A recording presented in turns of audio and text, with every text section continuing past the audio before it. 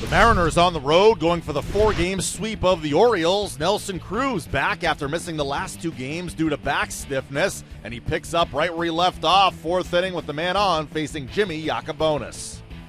High fly ball, right center field. It's got a lot of carry. Valencia looking up. He's on the track. Can't get it. And it's a home run for Nelson Cruz.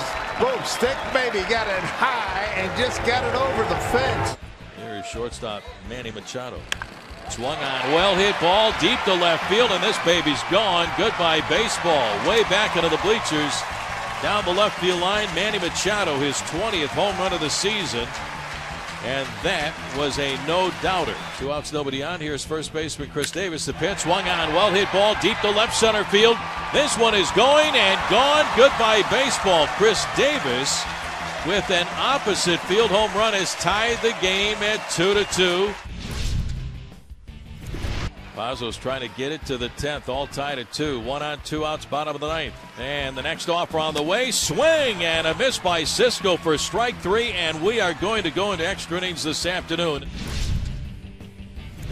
Here's Gene Segura. So the Mariners have the go-ahead run at first base right away.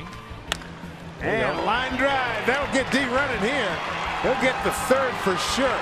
Bobbled out there. They're going to wave him on. Here comes Dee Gordon. He's coming home, and he's in there. It's 3-2 Seattle. Speed kills. There's a ton of speed, and right here off the heel of his glove, Rasmussen center field. Scott Brochus, the third baseman, just continues to wave him on. He sees him bobble it, and that was enough.